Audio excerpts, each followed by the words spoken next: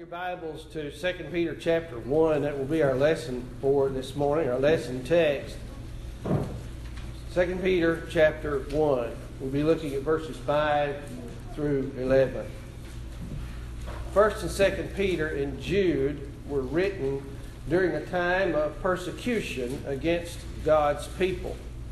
Not only was there persecution taking place during that time period, but there are also false teachers who were active in trying to pull the Lord's people away from the faith that they had been obedient to become Christians. There will always be someone speaking against us or trying to tell us things that are not true. We'll always suffer some form or some level of persecution.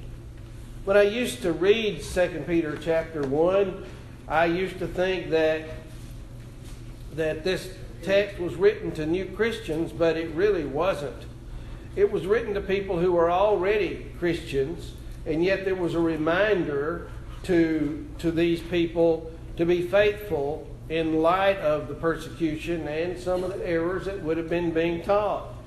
Notice verse 12 in 2 Peter 1, Peter says, I will always be ready to remind you of these things. I cannot help but think that, and he says, though you already know them and have been established in the truth which is present with you, these were Christian people. But at the same time, there is always the challenge to become unfaithful or to give up. When I was studying for this particular lesson, I came to a conclusion that these are not 7 graces or virtues, but as one particular commentator I studied said, these were actually fruits of faith. Let's look at the background of the statements that Peter made in verses 5 through 11 as you move back to the beginning of the chapter, where Simon Peter says he is a bondservant and apostle of Jesus Christ, to those who have received a faith of the same kind as ours by the righteousness of our God and Savior Jesus Christ. In other words, we all got our faith from the same source.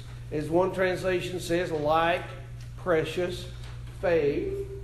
Any faith that's biblical, any faith that we have is going to be based upon the Word of God, and we all should have the same convictions and the same teaching and the same results from that teaching.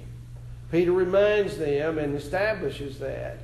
But he says, grace and peace be multiplied to you in the knowledge of God and of Jesus our Lord. It was important for them to understand the need to multiply their knowledge of grace, their knowledge of God, and multiply their knowledge of Jesus Christ. And he establishes the fact, saying, seeing that his divine power has granted or given to us everything pertaining to life and godliness through the true knowledge of him who called us by his own glory and excellence.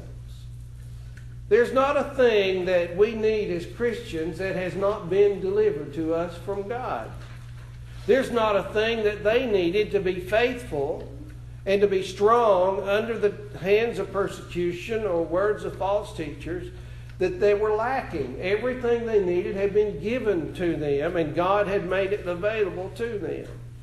Now, through these things that have been given, Peter says, for by these he has granted to us precious and magnificent promises, so that by them you may become partakers of the divine nature, having escaped the corruption that is in the world by lust. These people, many had not been Christians at all, and they had been ungodly people. They had lived as worldly people. But because of their teaching, they escaped the corruption that is in the world through lust. Peter probably preached mostly to a Jewish audience. The application could apply to many. Did you know that most of the persecution against the early church was Jew upon Jew? The unfaithful Jew who had not converted to Christ would attack and persecute the Jew who had become a Christian. Do you remember what Peter said in Acts chapter 2 and verse 40 for those people who heard his preaching on Pentecost that day? Save yourselves from this perverse generation. Well, he wasn't talking about the Gentiles. He was talking about the perverse Jews that lived, that were in the culture where those Jews lived, that Peter was preaching to. However, we all come from a background of one sort or another. And one of the things I learned from this, that in the world there is corruption, and it exists through lusts. That is, through evil desires on the part of man to fulfill the desires of the flesh, the desires of the mind, and to do anything that would satisfy an individual in his or her own wishes or desires. But they are corrupt if they didn't come from God.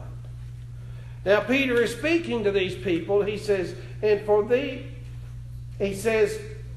this very reason also, applying all diligence. In your faith, supply moral excellence or virtue.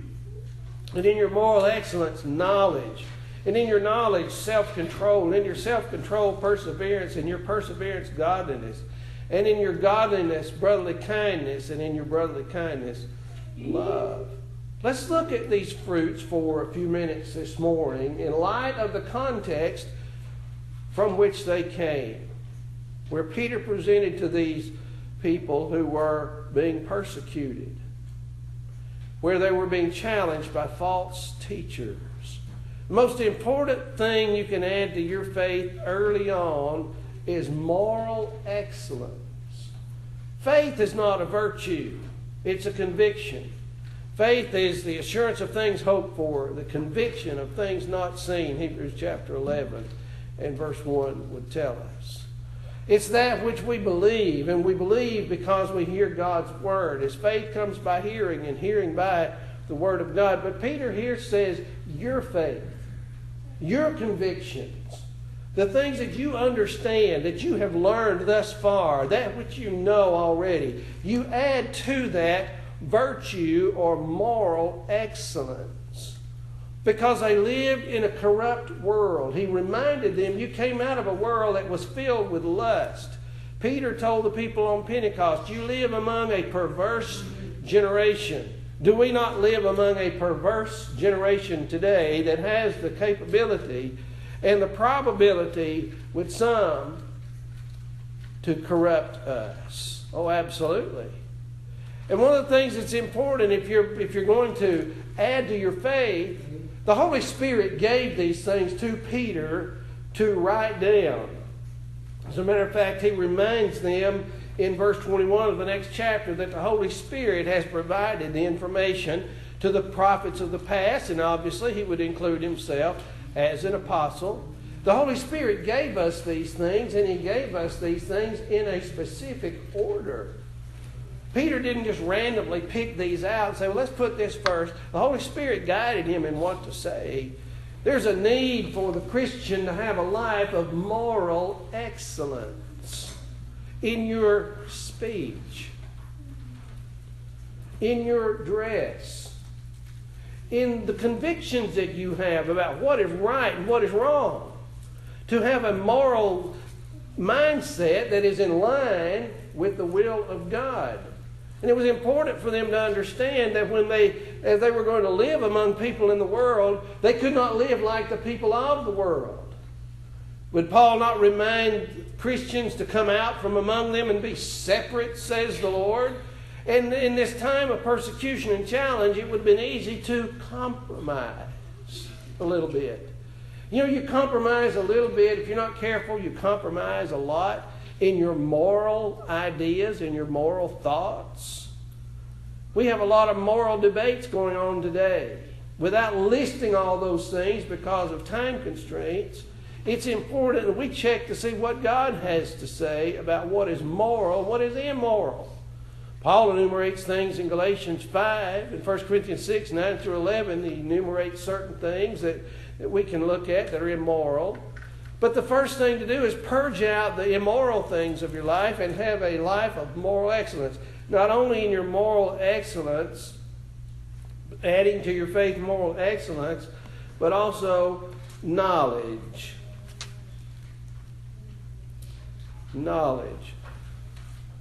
I know a lot of people who think they know things. I'm going to say something. When it comes to spiritual matters, I don't know anything in and of myself. All I know is what God said.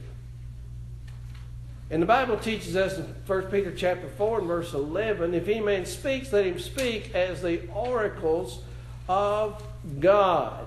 The psalmist would tell us in Psalm 119, verse 104, through your precepts I get or gain understanding.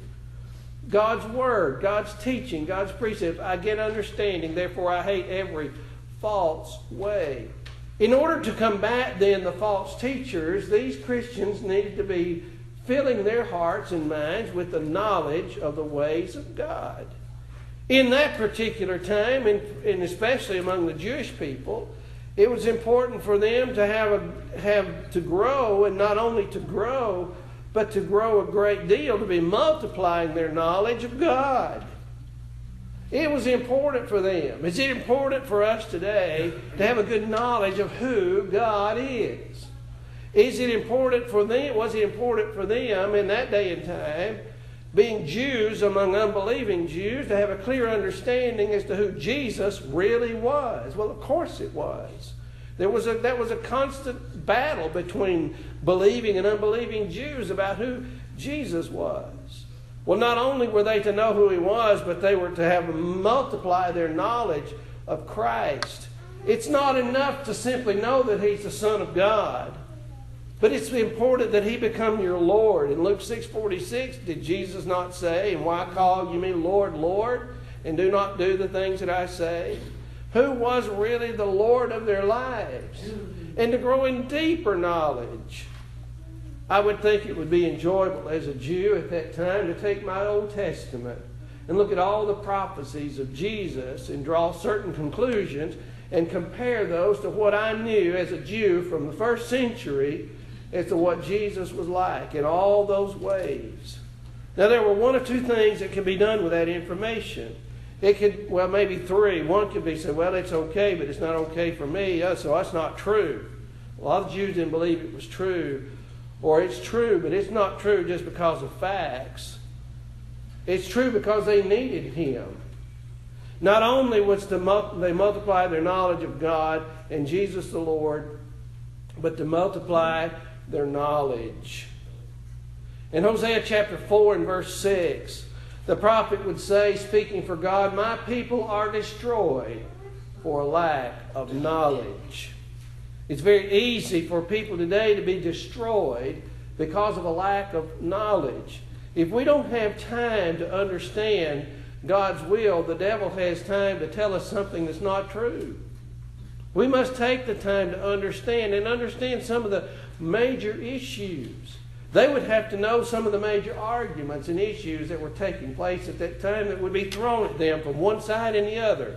And as Brother Tony was telling me this morning about a situation, I assume that discussion he was telling me about could have escalated into something a little more detailed, and a lot of discussion could have taken place, and he can tell you more about that later. But there always is somebody out there with an error to share with you. You and I can't know what's right and what's wrong if we don't know what truth is. To grow add to your faith moral excellence. Not only that, but add to your faith knowledge, especially at that time of God and of Jesus. And for us today, the same, and for the church and worship, and all the things that we need to know to be strong. Not only did they need to add to their faith moral excellence and the knowledge, they were also to add to themselves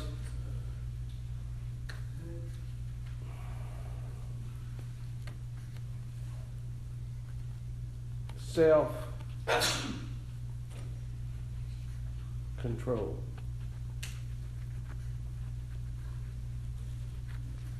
It is so easy to lose self-control. You don't like what somebody said to you about your Christianity. And you answer, but you don't answer with self-control.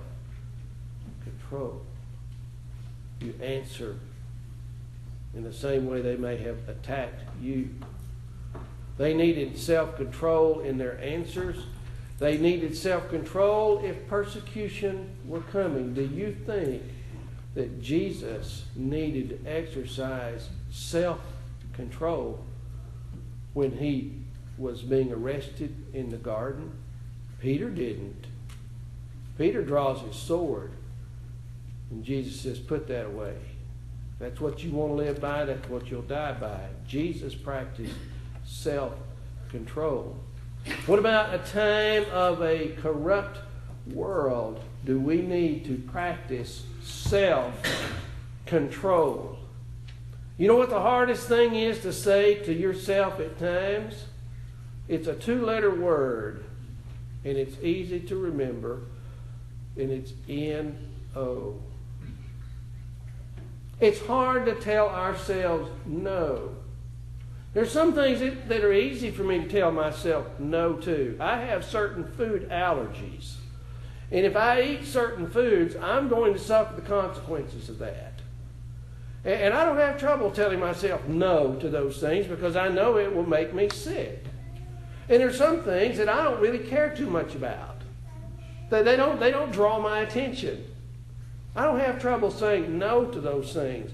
Oh, but you start listing those things that we may like that may be very much indeed against the will of God. You have to say no to those things too. Because they lived in a corrupt world. They had come out of corruption. Obviously, they would still struggle with some of their past sins. You escaped the world of corruption. You escaped that corrupt world. And it's controlled by lust. Self-control, then, you can't give in to your lust, as Peter would write to these people, your inordinate desires. Because if you do, what's going to happen to your faith?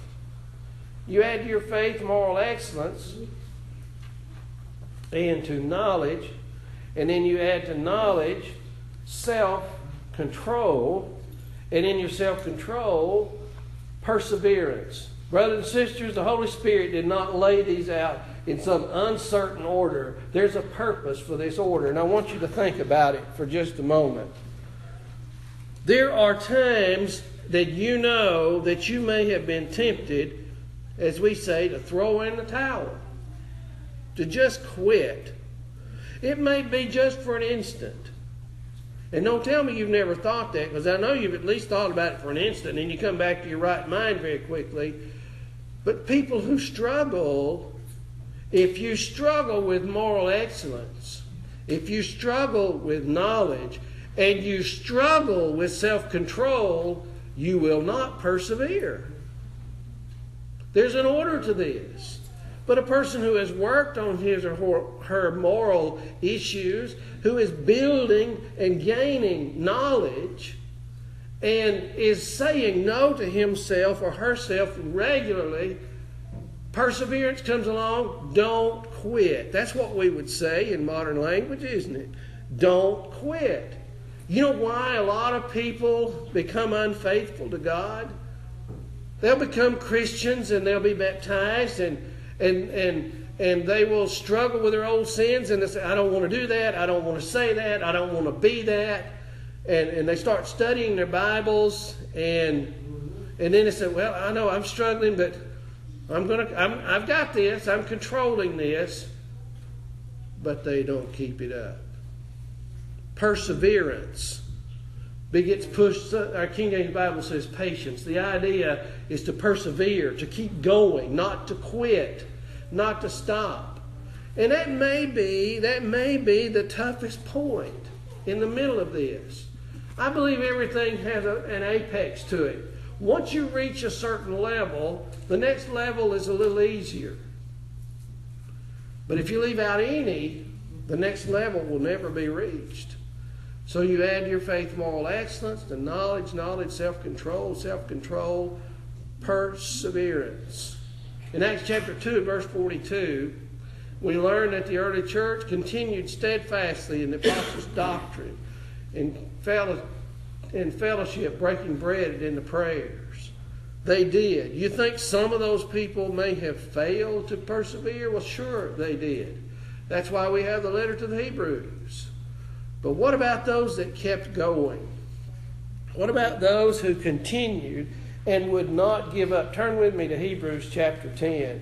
I want to show you something that the writer gave to them that would really be encouraging as they reached a certain point where, well, I'm either going to go or stop. I'm kind of at that point. I'm either at the point where I'm going to stop or I'm going to quit. Beginning with verse 36.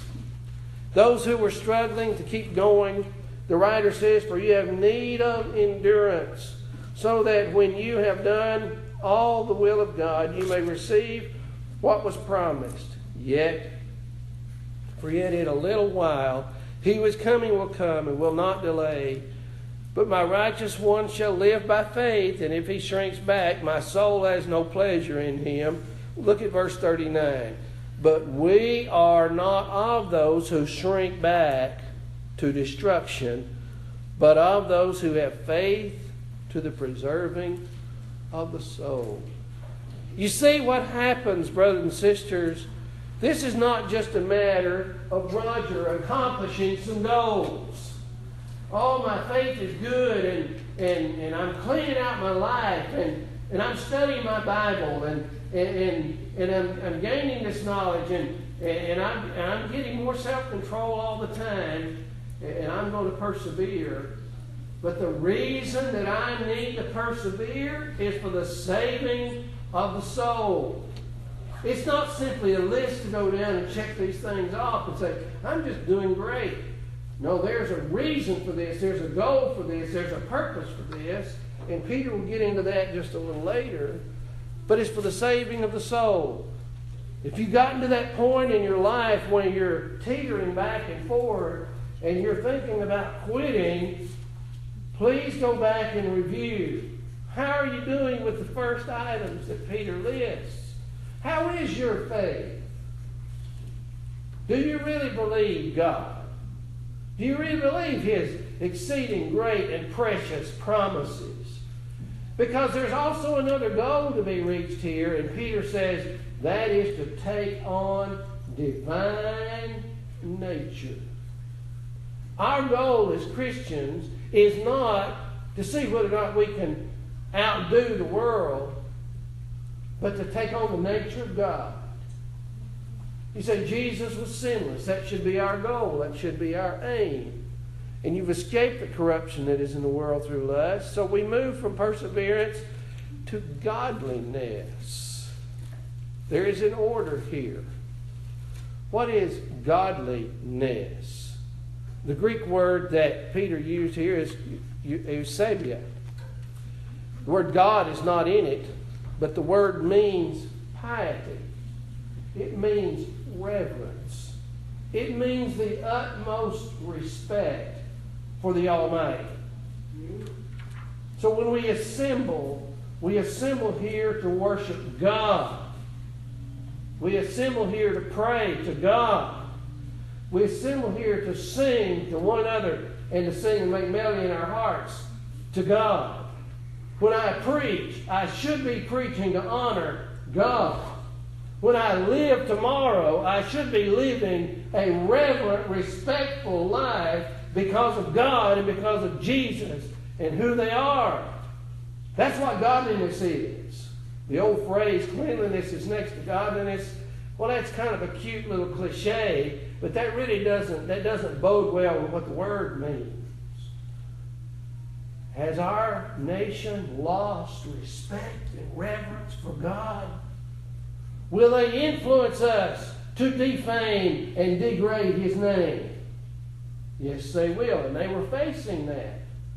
Because you see, when the Hebrews writer would say, look, you have to be careful, because if you're not careful, you'll trod underfoot the Son of God if you reject Him. And there's no other sacrifice that can be offered. God is a holy God. Jesus, being sinless, is worthy of worship. He's worthy of honor. His name, who He is. But this is a fruit of my life, of your life, to be godly. A life of godliness. So does my life portray a reverent spirit toward God? How is my character among other people? Godliness is that which worships God. It honors Him. It would never put His name in any defamatory situation or sentence structure. It would never do that. And in your godliness, brotherly kindness. Again, there's an order here. You ever wonder sometimes why some brethren are not kind to one another? They don't treat each other very nicely.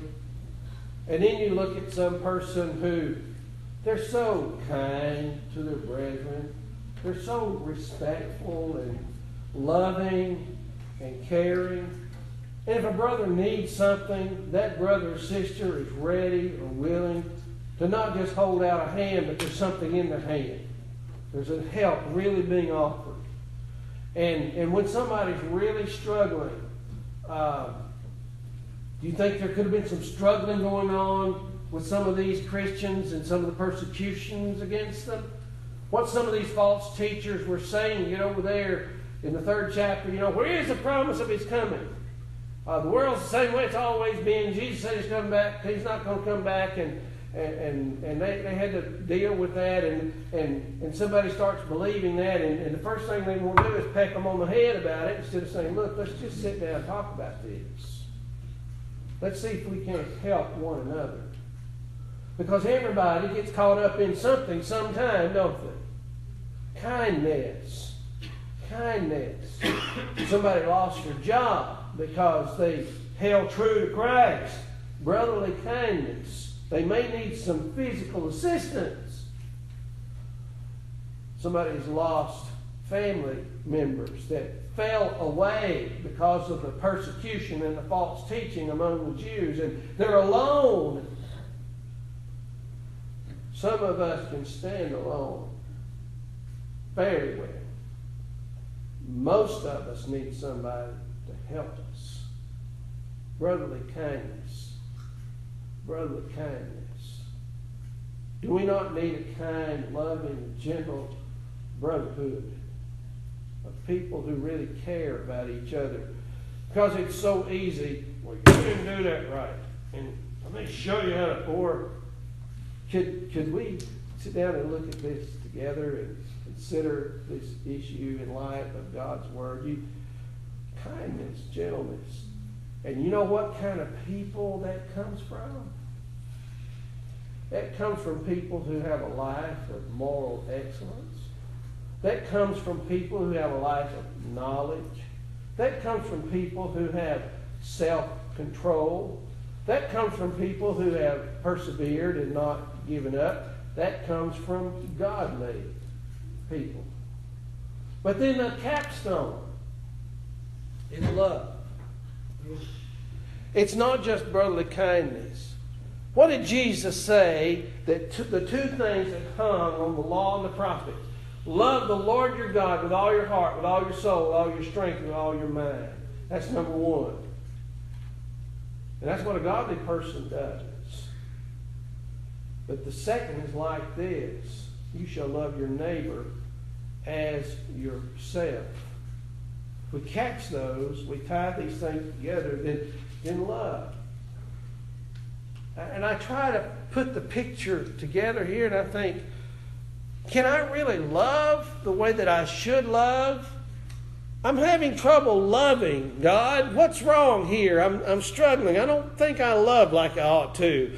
I think my love is weak, and sometimes it doesn't even exist in some situations. Father, what's wrong? I said, well, you may need to clean up something in your life. You may need to spend a little more time letting me speak to you about love. Because love is sacrificial on God's part. God has sacrificed and done for us from the beginning of time. This world was not made for the animal kingdom. It was made for us. The animal kingdom was made for our enjoyment. The food that God, the seeds that He made for our food, the wonderful food, was a gift from God. And all the seasons and all the wonderful things, and even when we do wrong, God sacrificed. He sacrificed His only Son. That's the love of God. It's agape, A-G-A-P-E, agape. That's the highest level of love. The Greeks had 4 words for it. Agape was at the top. It's agape in John 3:16. It's agape in Romans 5, verse 6. It's an action. Because the Bible says God is love. And I raised the question, well, how is my love? How would I measure it? And if I can't really measure it real high, maybe I need to go back and look at some of these fruits and say, well, which of these fruits is weak? Or which one of these fruit trees, the fruit tree of knowledge, is it barren? That fruit tree of perseverance, is it withering? Is there something lacking here?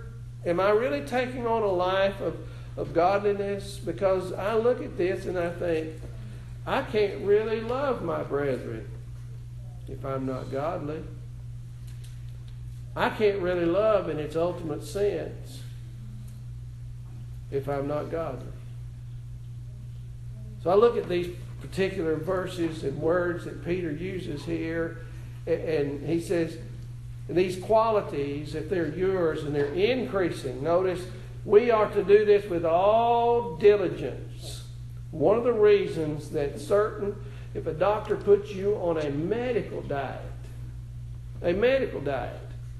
this is what you must eat. Lisa's brother had a heart attack the other day, and he's been put on a special diet. He's diabetic. So Brent Wooders is going to have to eat differently. He will have to diligently do this, or he can be sick again. I think about God's prescription for us. Do this with all diligence. If these qualities are yours and are increasing, I should grow in all of these areas. And it says, if they do, they will not render you useless or unfruitful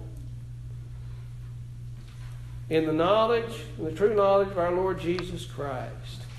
I want to grow and mature. I want to be a strong Christian. I want God to see me as says, son, you're doing great. And there's not an area in your life that's lacking. And I'm so glad to see. And you're pleasing me in what you're doing. And I'm increasing. But I do it for God's glory. But Peter says, he who lacks these things is short-sighted even to blindness, and has forgotten something.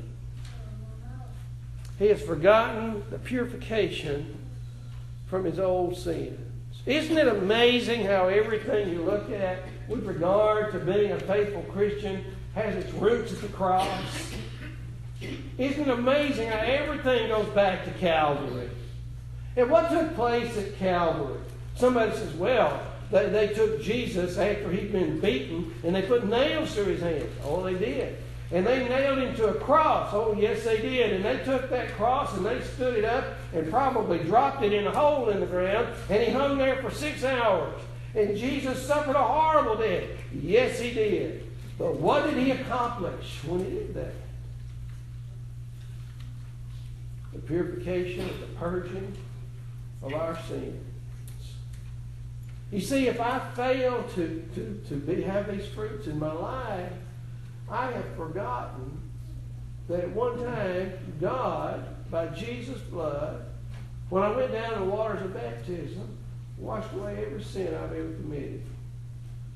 Peter says, look, don't forget that. You need to remember that. And he says in verse 10, therefore, brethren, be all the more diligent to make certain about his calling and choosing you. In other words, you have a choice in what you're going to do. The persecution was probably very heavy. The threats were probably very strong. And some of the arguments may have been very powerful, especially to a person who had not filled himself or herself with the knowledge of God.